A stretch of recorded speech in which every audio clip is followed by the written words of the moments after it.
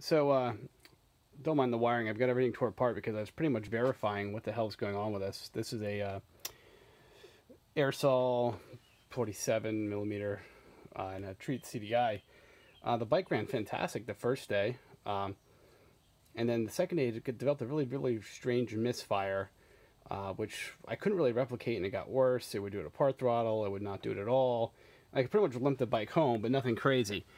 So I'm figuring maybe it's jetting. Change the jets up and down, move the needle, no change anywhere. So now I'm going to the ignition, which I should have done first, but whatever. That's how we do things around here in the secret moped lair.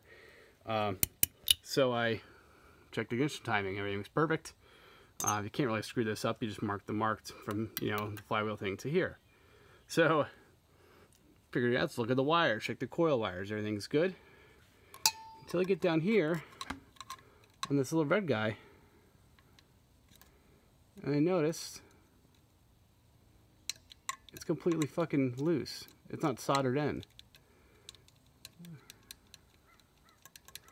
So I'm thinking this might be my issue, where it would work and then not work. So we're going to find out. But just something to look forward to. I'm not sure if that was on the forums. Who the hell knows, Moped Army or whatnot, but just something to keep in mind.